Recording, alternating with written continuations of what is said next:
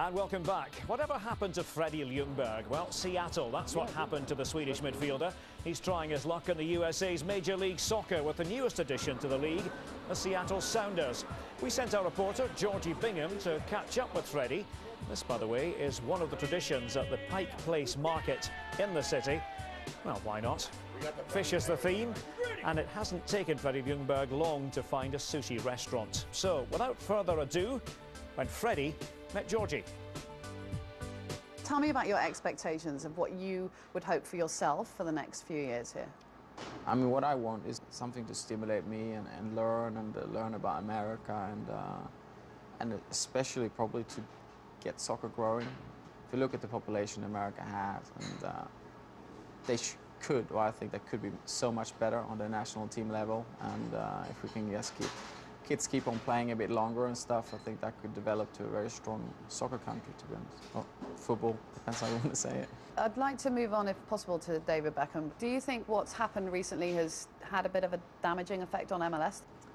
I don't think there's a damaging effect on the MLS in any way. I think if David can go in and he plays from a start at AC Milan, he probably shows that the MLS is maybe better than what some people maybe in Europe think. I mean, it's not the standard of the Premiership, and maybe like when I'm used to like the Champions League or whatever, it's not that standard. But it's hard to like say how good they are. But maybe like the Dutch league, maybe, or something like that, I would maybe say. And maybe I'm not the right man yet. I haven't played a game yet, so I'll wait. For a lot of people who come to Major League Soccer are coming towards the end of their career, and you're quite young compared to some of them. I thought it was the fair thing to do. If I'm ever going to go to America, I should do it while I still play some really good football. I'd like to move on to your reflections of your time at Arsenal, because you've been away from it for a few years now. How do you look back on your time at Arsenal?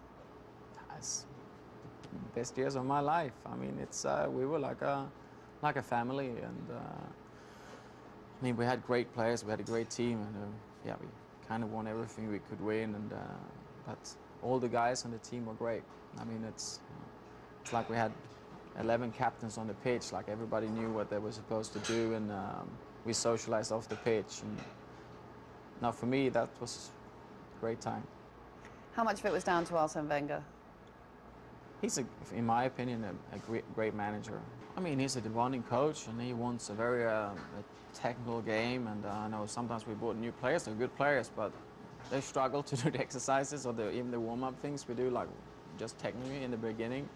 So it puts a high level on that. But then, no, I think he's good, and main thing, he knows exactly how he wants to play football. So when he buys a player, he buys a player that will fit into that way. That knows, like, maybe he wants them very technical, and normally he wants quite quick players as well. And so he's very intelligent, I think, how and who he picks to buy. And then when he gets in there, he's very clear of how the game should be played, or like can be quite quick, and like, you know, the ball is not supposed to bounce when you pass it. It should be on the right foot, and it should be, everything is perfect when we train. And so being at that level to pass and play that game, I think that's very important. Wenger's role at Arsenal, do you feel like his role has got harder in the last couple of years? Maybe it is harder. Like, he can't, if you look at maybe the money they're spending, they're not spending as much money as they did before, and of course that maybe puts more pressure on him. Maybe he can't get exactly all the time what he wants, and that maybe he could a bit more in the past. You know, he looks, even when he buys players, not just how good they are, he wants them to fit into the dressing room. He doesn't want any problems, and I think that's important. Do you see Arsene Wenger staying at Arsenal for much longer? I mean, if I say something controversial, probably do the headlines and make the headlines, but I know he's a winner. He always wants to win, just as much as any of other players we had when we won things and got as angry as we did when we lost. So if, you know, like now when they're not winning, or they are fourth or fifth now, I know he's probably not happy about not winning. And I don't know, if he gets a great opportunity to go somewhere where they will maybe spend more money and win things, maybe that's a possibility. But at the same time, he likes to bring up new players, and he's been at Arsenal for a long time. So tough one to call. Does it grate when you hear them talking about the top of the table and Arsenal's not mentioned? Excuse me for swearing, but it pisses me off a little bit. I mean, it's for me, Arsenal is for me it's the biggest club in England, and for me, I take it for granted that they should be talked about as the big boys. And of course, it's a sad thing, but I think they will come back and they will do great things.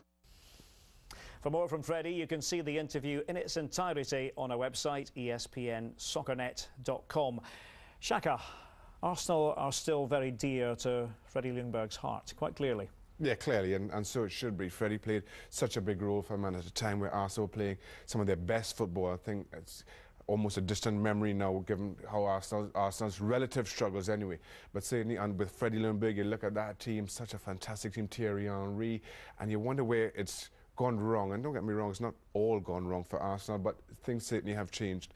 They don't have the superstar that they did back then, as teams now need to have to succeed. And really, they're playing well now, but when you compare it to the team that Freddie was a part of, it really is chalk and cheese.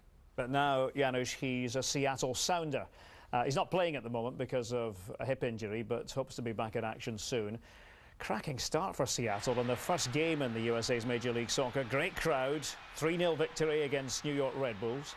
Yeah, and this man was special. Freddie Montero scored the first one. You see setting up the second one, you know, Evans scoring, and of course the third one was superb. And see Mike Petke here making a huge mistake. But look at this finish under pressure here, no problem. The youngster from Colombia, 21, 22 years old. You told us to watch out for Freddie Montero. You know, I've been hearing so much about him, but you know, sometimes you have to validate that on the pitch, and clearly he did. And it was great. I think, you know, Seattle took the energy of the crowd.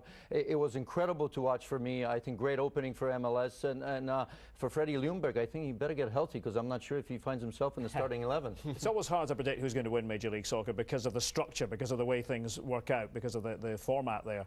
But Tommy, you'll want to have a stab. Yeah, I'll have a stab at it. I mean, I'm going to base my pick on the fact that I can't be wrong every year, so I'm picking the Red Bulls. I mean, I picked them every year to win it when they were the Metro Stars and then when they became the Red Bulls. So, hey, I'm saying that the Red Bulls can win it again. Janusz, briefly. I'm going to stay with Columbus Crew, my former team, and Robert Vajay had a new coach, one of my best friends. I can't go against him. Columbus, the winners last year. Shaka? For me, it's going to be Real Salt Lake. Young management team of Jason Christ, Jeff Cassar.